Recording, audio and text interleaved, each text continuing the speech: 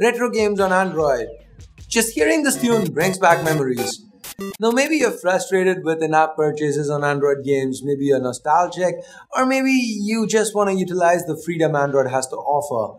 Anyway, in today's video, let's take a look at the awesome emulators that run well on Android and the huge gaming libraries we can take advantage of. Hey guys, Ash here from C4eTech. Card to our latest giveaway, links in the description below. Also down there, you'll find that tiny little bell icon. Ring it, become part of our notification squad. Let's get started.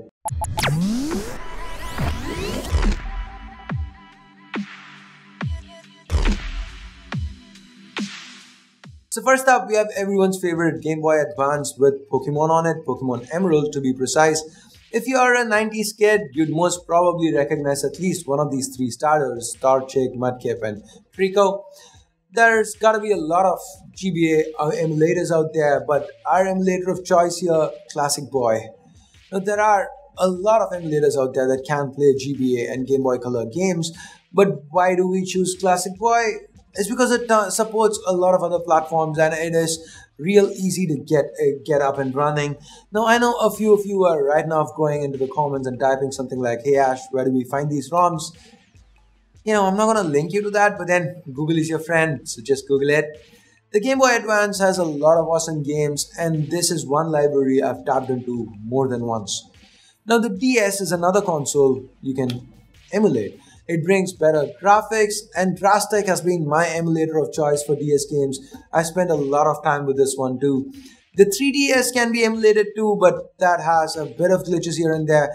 Ultimate X 3DSX is one that I haven't personally tried out yet, but I've heard good things about.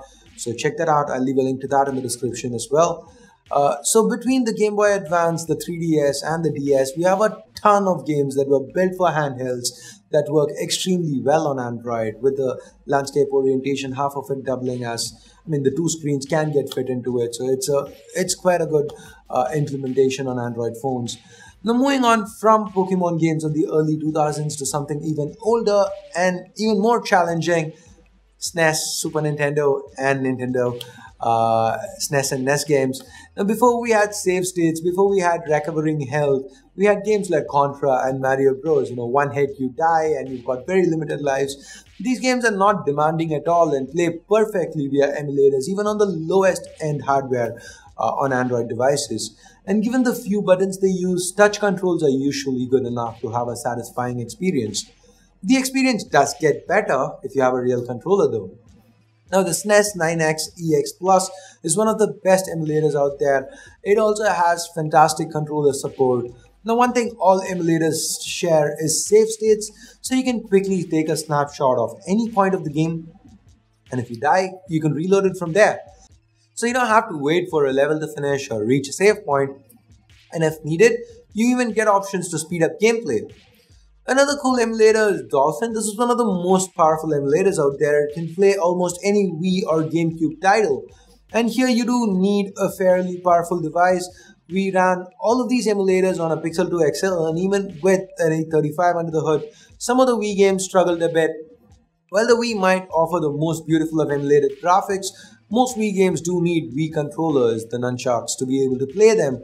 So yeah, that's a bit of a bummer, but hey, we always have some titles like Super Smash Bros. Or Donkey Kong that work well with the traditional controller. So if you ever do get tired of playing PUBG or Fortnite on your phones and want to instead collect coins and jump on Koopa Troopers in Mario World, well you can. Your Android phone or tablet can handle all this. So let me know what you think about these emulators, and more importantly, if you do end up trying them out, let me know how they worked on your phone or tablet.